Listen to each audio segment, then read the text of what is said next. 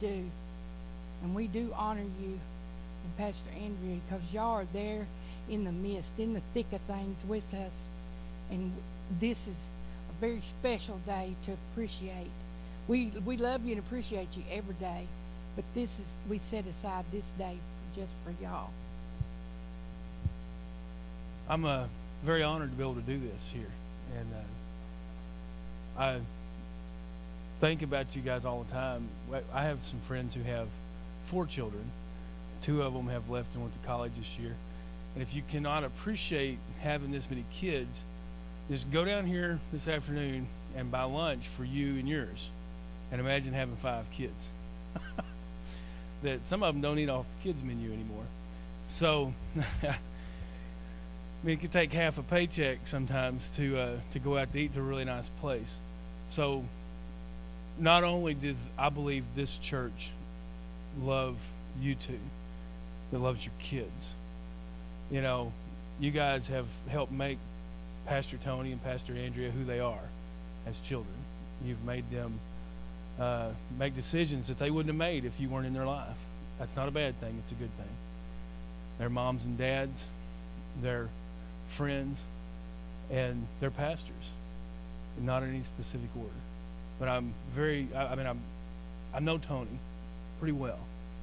And we'll be running. And in the middle of all of our running, he says, wait a minute. I've got to go get my kid. But he calls him by name. You know, and it's never been a downer for him. It's never been something that he felt like that he had to go do because, you know, it's not babysitting when you're a parent. It's called responsibility. It's called being a dad. And I appreciate that in both of you. And so, Father God, I bless this family in Jesus' name. Lord, we honor them and we lift them up to you. And we know that anything we give to you, you bless and you give back to us. And it's even better. So we give them to you and we thank you for blessing them. I pray for revelation in their life. I pray for relationship to be stronger between themselves and those that they're close to. I pray that this church is set on fire by the Holy Ghost. In Jesus' name, I pray, Father God, that you send them away, just the 2 of them, to a place where they can just look each other in the eye and be together. I pray for divine covenant to be stronger than it's ever been. And I pray, Father God, that as we in this church look to Pastor Tony and Pastor Andrea for leadership and being led throughout our Christian walk and life together, I pray, Father God, that you would put the words in their hearts and in their lives to release to us. Give them the vision that it takes to raise a church on the move. In Jesus' name, amen.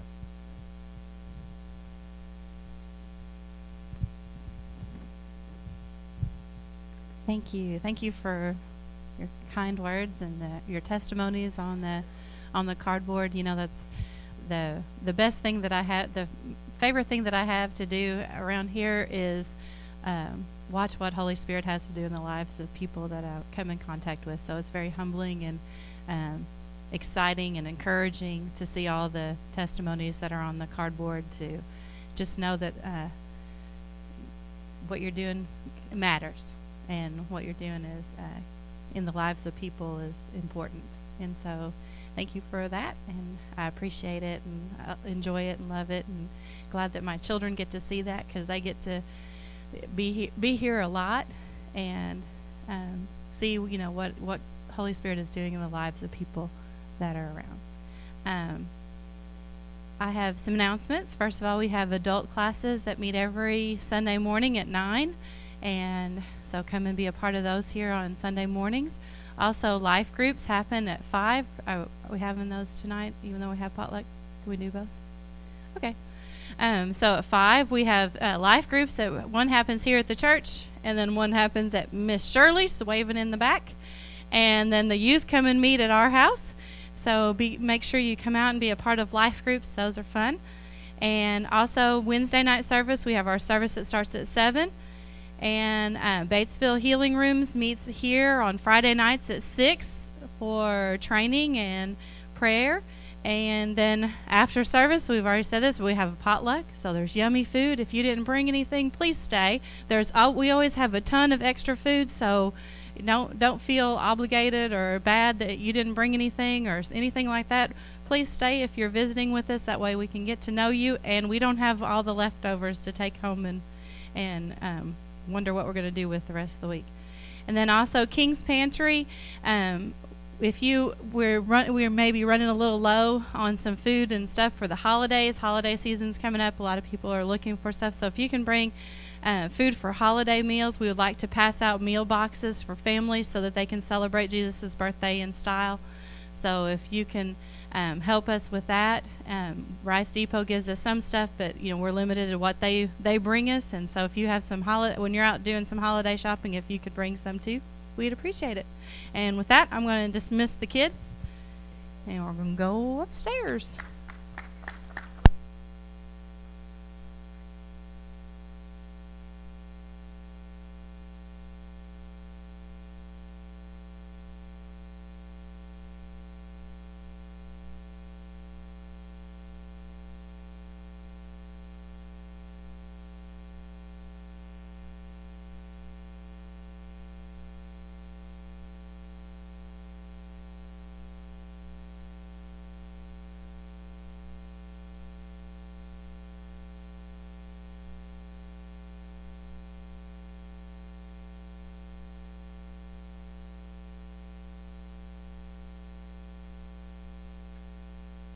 I wanted to, while I travel, I pray just like you do, and I try to listen to the Spirit of the Lord, because I really believe, according to John 10, I think it's verse 27, it says, "My sheep know my voice, the voice of a stranger they will not follow."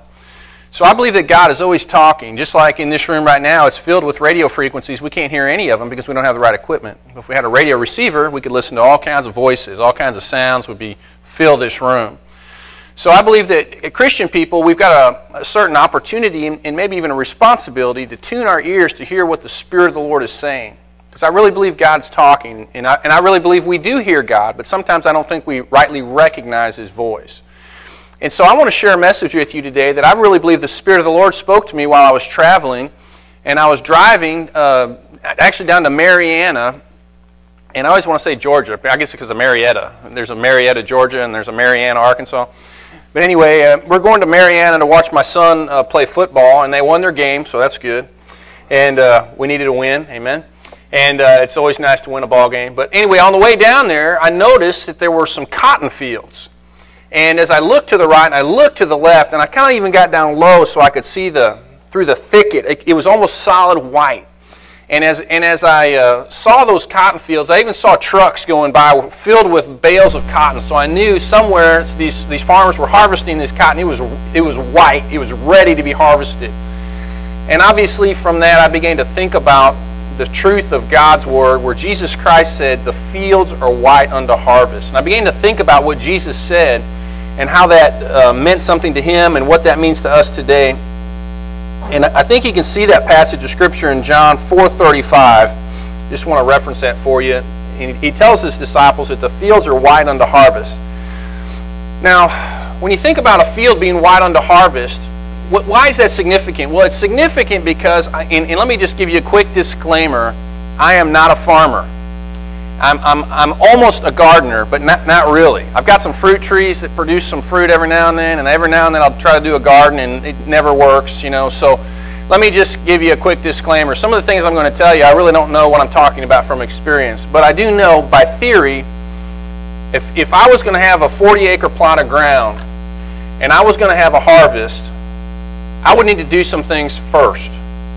I would need to till the soil, which would require heavy equipment or animals or different things depending on what level of society we're in when we're doing our farming. I would need to disc that soil. I would need to prepare that soil. I would maybe need to augment it with fertilizers and different things. I would need to then plant the crops in a certain order, in a certain way, and then I would have to be careful that I pulled all the weeds and got the weeds out so they're not stealing the life from my crop. I would have to actually probably irrigate this field and put water to the field. And all of this is for the purpose of the harvest. So Jesus told His disciples the fields are white unto harvest. He didn't say the fields need you to get out there and start plowing. He didn't say you need to get out there and start disking. He didn't say you need to get out there and start planting. He said the fields are white. So to me what this means is the hard work has already been done. Now I do have some grapes, and I grow grapes in my yard. I've got 3 or 4 plants that are producing Concord grapes, and I like to just eat them right off the vine. No, I'm not drinking wine. I know everyone's going to wonder, is he drinking wine? What's he doing? No, I'm not making wine. I'm just eating grapes. I like grapes. Okay, they're good for you, and they taste good. But grapes are so easy. The hardest part really is harvesting, because they just sit there year after year. You have to mow the grass around them and all that, so it's great. But anyway, I'm excited that the heavy work has been done, and that all I really have to do is pick the crops and harvest the crops. It seems so easy in the grand scheme of this farming analogy that Jesus is giving us. How many of you think this sounds pretty good? You know, when I worked at Teen Challenge, I had the role of a Teen Challenge staff member, and when I was a Teen Challenge staff member, I was somewhat of a glorified migrant worker. And so what we would do is we would go into the apple fields and we would pick apples. And me being the numbers person that I can be at times, I began to think about what each apple was worth. And so you get $10 for a bin. You know, not us, but the Teen Challenge Center would get paid $10 to fill a bin on a tractor. And it was kind of like a little train thing for those of you that have never been in an apple field picking apples. Some of you have probably done that. You got an apple bag and you got the whole thing going on. You're picking these apples. You're hanging up in a tree. The students were hilarious. You know, we'd always have a lot of fun with them. But anyway, we're picking apples, and I'm thinking each apple's worth 1 to 3 cents a piece. And I'm thinking, man, that's pretty cool. If you really think about it, when you're picking apples, it's kind of like picking money off a tree. It's just not a lot of money. You know, it's 1 to 3 cents per apple. So you're picking, just putting money in that bag. I think, man, somebody had to plant these trees, somebody had to prune these trees, somebody has to spray these trees, somebody has to, and we're just picking them, man. This is great. This is the grand finale. So the fields are white. The scripture goes on to say in 2 Corinthians 6:2 that now is the day of salvation. So when you think about this, I want you to think about sometimes, and we're going to get into this in a little more detail, sometimes we can create self-imposed excuses in our own minds to prohibit us from sharing our faith. And we're going to get into some more detail, but I want to just kind of blow one of these excuses out of the water. How many of you know that sometimes people aren't ready? You know, you can share your faith and they just reject. But if you don't share, you're not going to know they're not ready. You're going to have to share to find out, hey, they're not ready. And then you can begin to kind of retool and reevaluate your direction and how you're approaching that. So in some ways, everything is ready, and the Lord's really just waiting on us. And I think the Lord might ask us today, you don't want the crops to rot in the field, do you? I mean, think about that. All this work's gone in, and all these people are out there, and they're just going to rot in the field if we don't pick them, if we don't harvest them. In Matthew 9:37 and 38, Jesus says to his disciples, the harvest is plentiful, but the workers are few. Ask the Lord of the harvest, therefore, to send out workers into his harvest field. There's a deception that can come on people that says everybody's already a Christian. You know where I found out everybody wasn't a Christian? It was at an arena football game in Little Rock. I went to an arena football game in Little Rock, and I went, whoa. There are a lot of people here that do not know the Lord. It's evident by the way they're dressing, the way they're acting, the way they're carrying themselves, and all those kinds of things.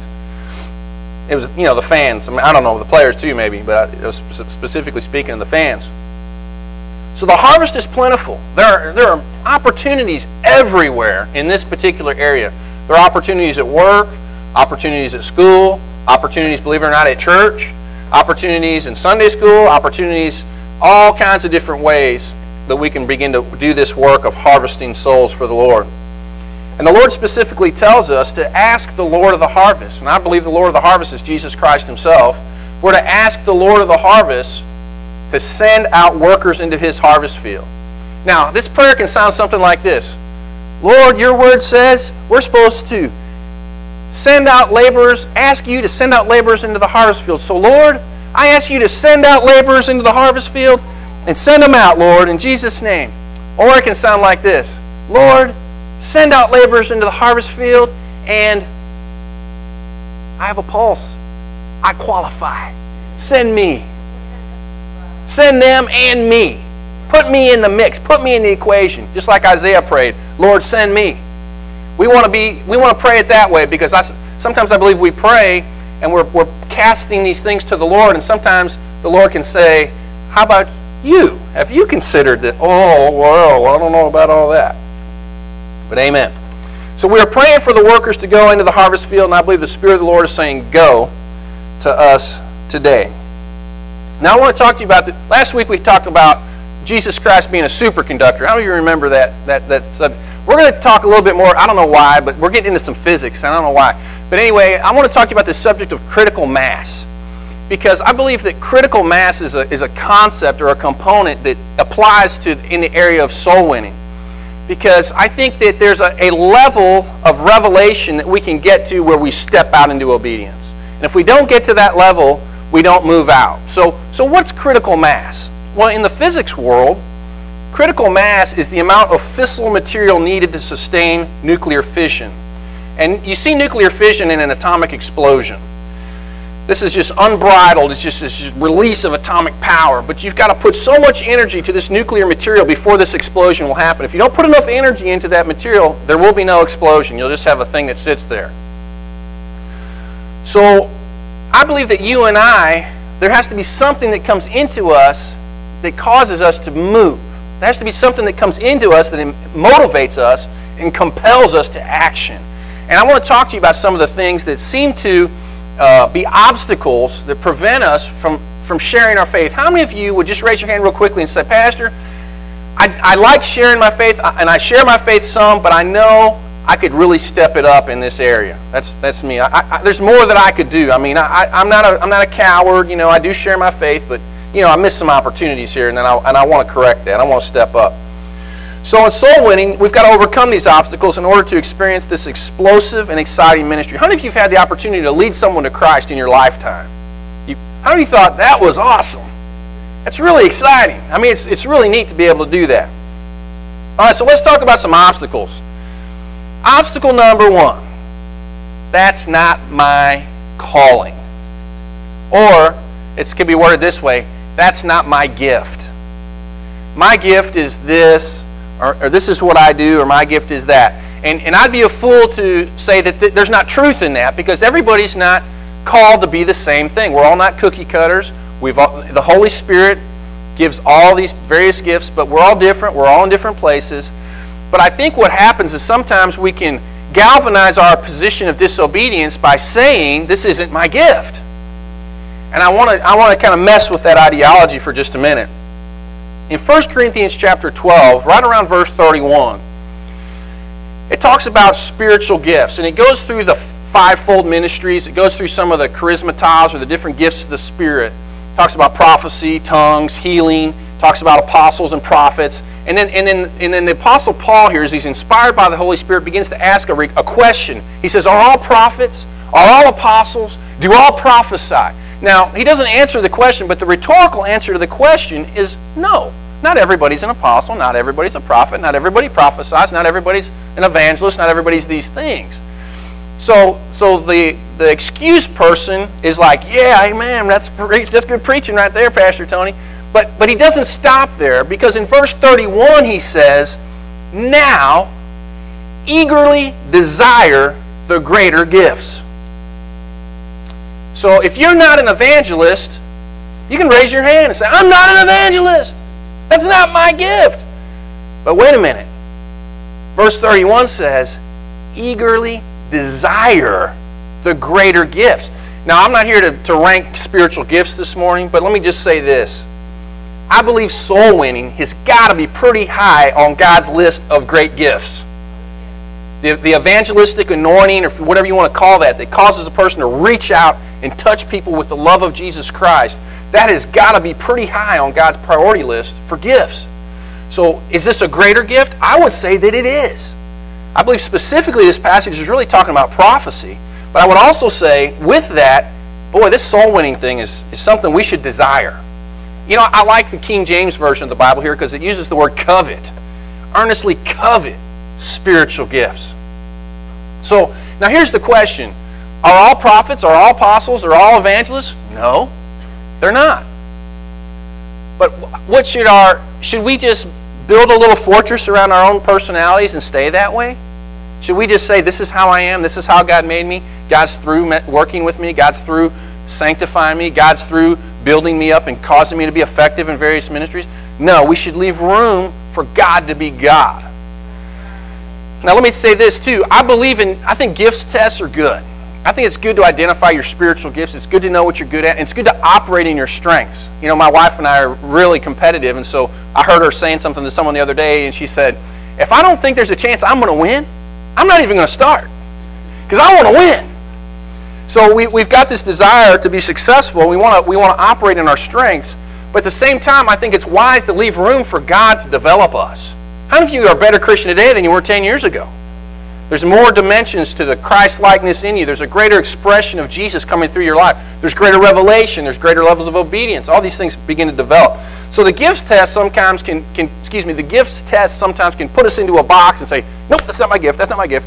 But I'm here to tell you, desire the greater gifts. You may be, your primary gift may be hospitality. I mean, people may come into your home and it just feels like a warm blanket just comes over their shoulders. It's just so, it's just awesome. How many of you know what I'm talking about? You get around somebody that's got that hospitality gifting, it's incredible, man. It's so awesome. It's neat. And you may be sitting here today and say, man, that's my gift is hospitality. Well, great. Praise God. Have people come over to your house. Express that hospitality. Serve them. Care for them. Love them. Feed them. I mean, show them, hand them the remote to the TV. I mean, just be so hospitable. It's unbelievable. And then guess what happens? Their heart is so open to you because you're so nice, and you can share the gospel. So all the gifts work together, but could there be a greater gift than being the tip of the spear? Now there was an expression that I think some of the commentary people were using on one of the news networks when we went into some war zone. They were talking about the Marines went in first, or one of the military groups was first, and they were called the tip of the spear. And I think soul winners, in some ways, in the church, are the tip of the spear, because they go in sometimes and they go in first. And I really believe that the Lord has a high priority on this gift. And a challenging question is, are we eagerly desiring the gift of being a soul winner? Have we been praying this? Have we been asking, God, make me a soul winner? God, use me in this way. I want to be a winner of souls. I want to populate heaven and plunder hell. Whoa, man, this is big stuff, you know? All right, 1 John 5, 14 and 15. If we pray according to God's will, we can have confidence. Let me just read this. First, verse 14. This is the confidence we have in approaching God, that if we ask anything according to His will, He hears us. And if we know that He hears us, whatever we ask, we know that we have what we asked of Him. So when we go to God with this request and we say, God, make me a soul winner. Make me an evangelist. I mean, I'm not saying you're going to, get the evangelist hair. How many of you have evangelist hair? You know what I'm talking about, the haircut? The swoopy hair, and then, amen. You don't have to necessarily do all that. But I'm saying you become a soul winner.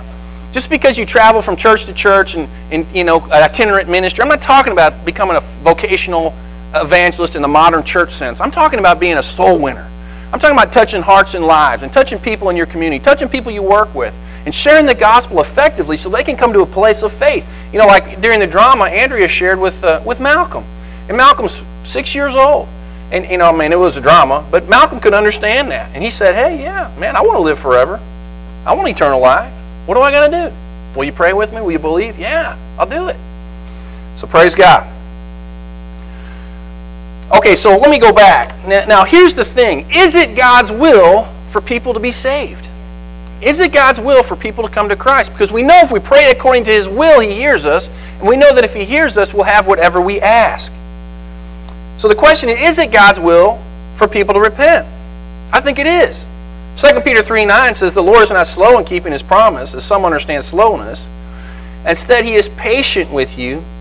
Now, this is what He wants. He doesn't want anyone to perish, but everyone to come to repentance. He wants everyone to be in heaven. That's His will. That's what He wants. And so if you pray according to God's will, you can know that He hears you and you will have what you've asked of Him.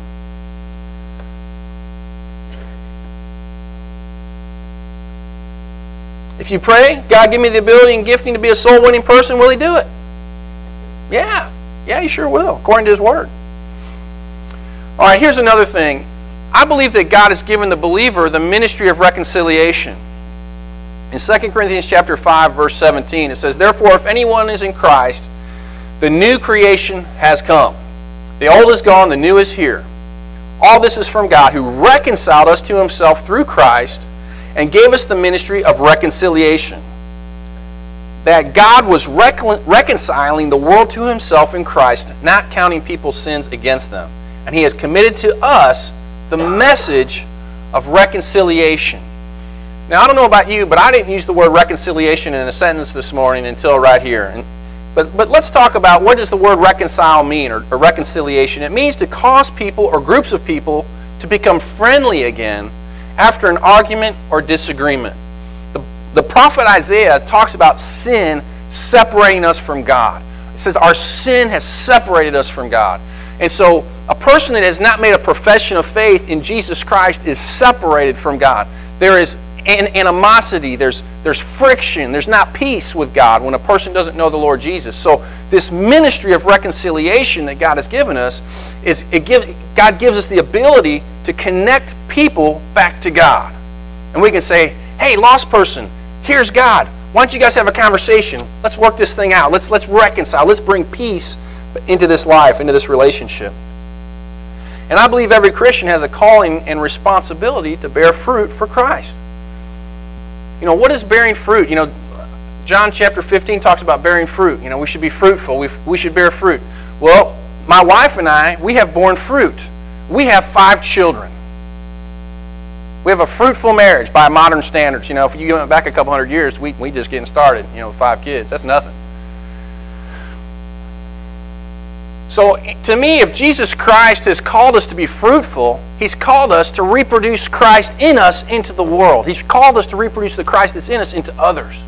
And I believe that can happen in a lot of different ways. But one way I do believe specifically it happens is through soul winning. That you could put your arm around somebody and say, this person is saved because I shared the gospel with them. And here they are on a Sunday morning. I believe that's what God has called us to be fruitful. I want to share with you a story. It's kind of funny. It'd be funny if it wasn't true. But there was an important job to be done, and everybody was sure somebody would do it. Anybody could have done it, but nobody did it. Somebody got angry about that because it was everybody's job. Everybody thought that anybody could do it, but nobody realized that everybody wouldn't do it. It ended up that everybody blamed somebody when nobody did what anybody could have done. And sometimes in the area of soul winning, this applies because we're kind of looking to someone else to do this. We're looking to other people to take care of this responsibility. And really, I believe it's all of our responsibilities. Now, here's obstacle number 2. And this might come across a little hard-hitting, but I think that's okay. You're tough. Obstacle number 2 is I don't really care that much about others.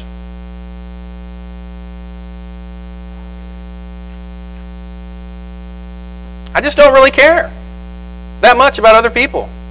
I care about myself, I care about my family, I care about my stuff, I care about my things, but I really don't care about lost people that much. Now, a good soul winner will be a person that loves and cares for the lost. And I want to share something with you. I want to open my heart to you this morning a little bit because I'll be honest, I've gone through different levels of compassion when it comes to the lost. You know, I'm a pastor, I think, by fivefold gifting. I believe God's called me to be a pastor, which means I work with the church. I work with believers a lot. But I also believe I have a responsibility as a pastor shepherd to lead. And so I believe in one area that I should lead is in the area of soul winning as an evangelist. I really don't think I'm called to be an evangelist, but I do evangelistic work because I want to be a good example. Because I don't want to, I've heard a lot of pastors say, sheep beget sheep and shepherds beget shepherds. So I don't have any responsibility to do any soul winning. I don't really go for that. I think I need to be the first guy over the hill. I need to be the first guy to wash people's feet, you know, as the pastor shepherd in this house. And it came to my attention by the Holy Spirit that I was really not that compassionate toward the lost. I'd kind of lost some of that. I used to be very tender-hearted. I used to just be broken and weep and cry because I was fresh out of the fire myself. And I remember what it was like to be in that mess. And I remember what it was like to be in bondage to sin. And I remember what it felt like to get my head out of that vice. And Jesus saving me and delivering me. And, I got to tell everybody. Because I know what it's like. I know they're lost. I know they're hurting. I know they're broken. I was just one of them. But, over time, 15, 20 years, you can get a little detached from that memory.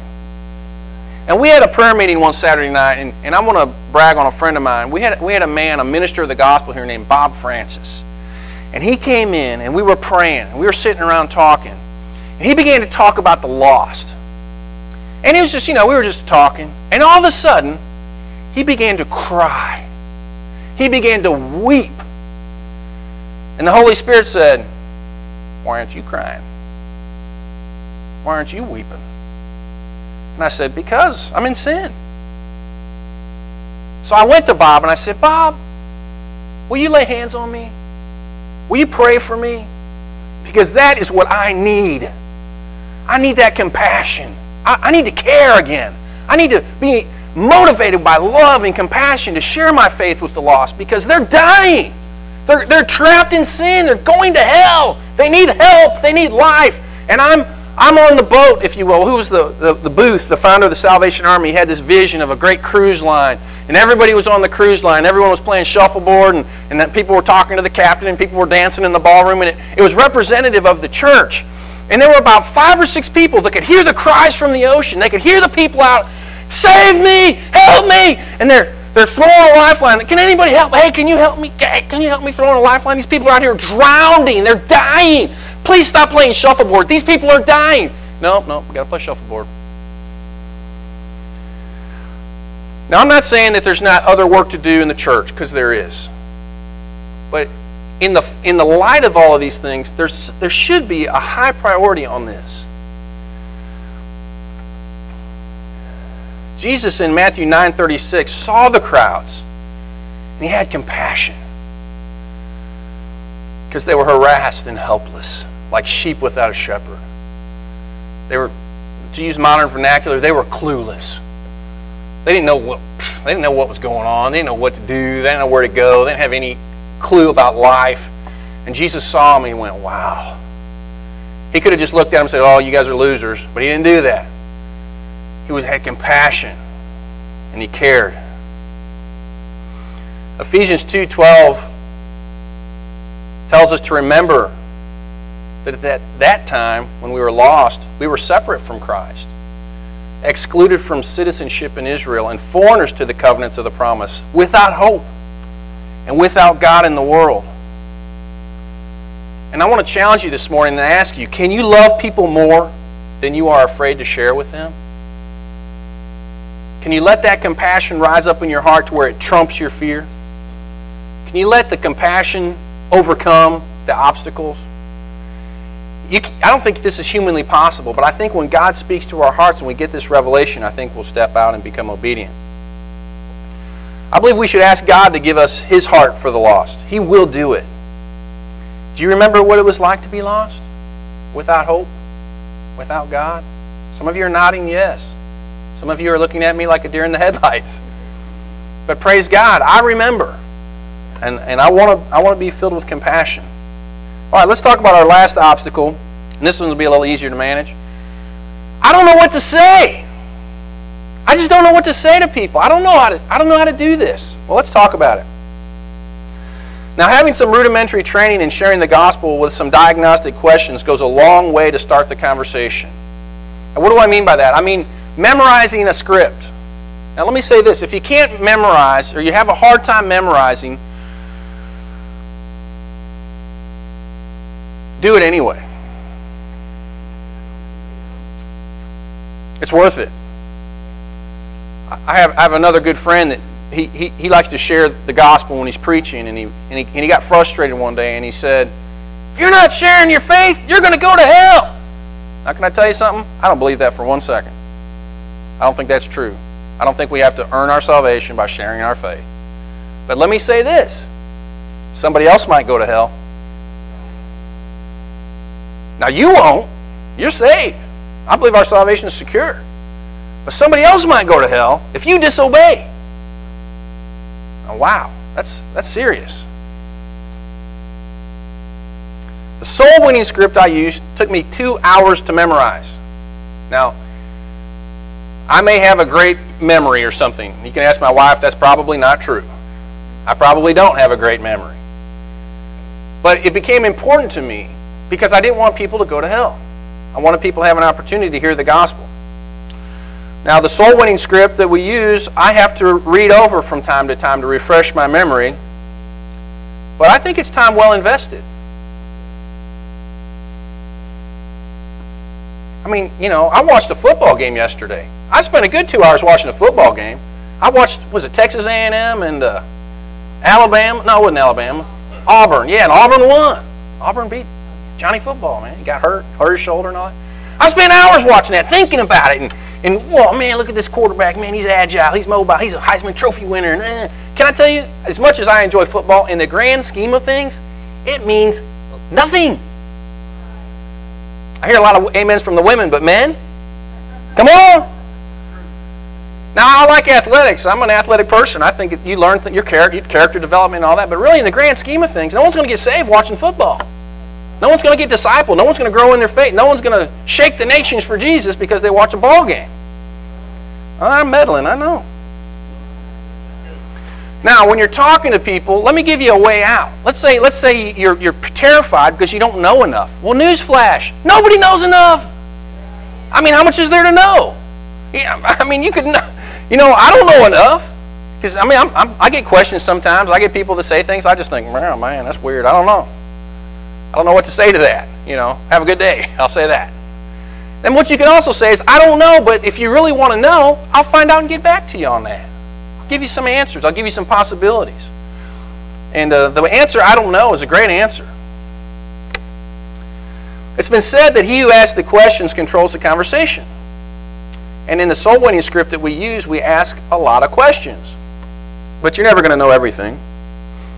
And getting started now will help you get the on-the-job training that will allow you to train others. Now, soul winning is better caught than taught. Let me tell you what's going to happen as a result of me sharing this message today with you. From my experience, nothing. I can preach and preach and preach soul winning, and no one goes and does it. So let's just get that out in the open. But what's the point, Pastor? What do you waste all our time for then if you're not going to see any results from this? Well, I'm looking for a few good men. I'm looking for a few good women that'll say, I'm going to go with you. I'm going to catch this thing. I'm going to understand. I'm going to learn how to do this. I want you to put me under your wing, and I want you to take me out, and I want you to show me how to do this. I want to catch this spirit. Because really talking about it on Sunday morning, this is really my effort to recruit people to go with me. And Miss Shirley, and Tim, and Joe, and Janet, and others that have taken on this ministry. Because what can happen is an explosion. This ministry, and again, let me do justice to the rest of the body of Christ and the rest of the. There are a lot of things, a lot of good things in the body of Christ besides soul winning. I've been around evangelists, and man, they preach an evangelistic message, and if you're not winning souls, you just feel like pond scum. You know, you're just a scumbag. But no, don't feel that way. Realize there are a lot of things going on in the body of Christ, but this is critical. And what I mean, but let's just think about this for a minute. Let's just say, in the human race, no one could have children anymore. That was it. What happens? Well, the clock starts ticking on the extermination of the human race. And you know, there's a baby that's born today that may live to be 120. And at the end of 120 years, there will be no more human beings on planet Earth. Because we'll all die. There won't be anyone to replace us. So soul winning is a lot like birth. It's like a spiritual birth. And so in the body of Christ today, we see churches grow and churches shrink. And this church has a disagreement, and the people leave and they go to this church. And this shuffles here and they shuffle there, and they, you know, And hey, you know, we welcome everybody here, but if the body of Christ as a whole is not reaching the lost, the church is dying. And when you look at the statistics and you look at the real numbers, nationwide, the Church of America is failing the American culture. Now, that's not to say there aren't pockets of spiritual life in different places in America. But hey, I can't deal with all that. I just got to deal with this. I got to deal with me, and I got to deal with you. Let's get to work here. And let's be about the Father's business. Let's be about the Master's business. So in conclusion, we have to remember that when the church is only shuffling members from one church to another, it's not really growing. We have to be about the business of soul winning if we're to see the kingdom of God truly expand and hell plundered. Now let's agree today with God and pray for the Lord to send out workers into His harvest field. God, give us the desire, compassion, and discipline to get the knowledge we need to be effective soul winners for Your glory. And I want to conclude with a word of prayer with you. And I want you to agree with me. And I want to pray this prayer. God, send out laborers into the harvest field. You know one thing I know about people? They always do what's important to them. Always. We always do what's important to us. I mean, it's that simple. A lot of people come all week long asking for food. Pastor Tony, can your church feed us? I say, yes, we sure can. And I'll say, hey, I would love to see you on a Sunday morning. Come and worship with us. And they say, oh, I can't make it to church. And I look at them and I say, wow, are you magical? How did you get here today? Did you teleport here today? You made it. It's a miracle. Hey, let's call it the Batesville Guard. We've had a miracle. They got to church somehow. Well, they got there that day because natural food was more important to them than spiritual food. I mean, no, it's simple. So we always make time. We always prioritize what's most important to us. How many of you think that maybe, just maybe, some of our priorities could use a little adjusting by the Holy Spirit? And I'm not here to be condescending or condemning, but let's just be real. I needed that. I still need that. I could still improve. I want to be better. I want to be more compassionate. I want to be moved with love and compassion and be motivated by the Spirit of God to be obedient and do what God's called me to do. But let's face it, if we don't win souls, the clock is ticking on our death, on our existence. This is critical. Now look, we're in good shape, but how many of you want to be in better shape? Father, in Jesus' name, we agree with Your word that's forever settled in heaven. It will never pass away. And we cry out to the Lord of the harvest and we say, send out laborers into the harvest field. Send them out, God. Send out visitors. Send out soul winners. Send out evangelists. Send out people clothed with compassion, clothed with knowledge that will just go out and overcome their fears and overcome their priorities and just make a decision. Yes, I'm going to be a soul winner. I want to see someone get saved. I want God to use me. And this morning, God, in Jesus' name, Lord, we thank You for this prayer. And Lord, we thank You for the fleshing out of this reality, that You'll raise us up and use us in this area. In Jesus' name, amen. Amen. Let's give the Lord praise this morning. Amen. Hallelujah. I want to pray over the meal. Are we ready to eat? Yeah. Oh, yeah. Praise God. Yeah, it's important to us, isn't it? The food. Lord, we thank You for this food. Lord, we thank You for every person that worked to cook and prepare. And Lord, we thank You for blessing our fellowship time together. In Jesus' name, amen.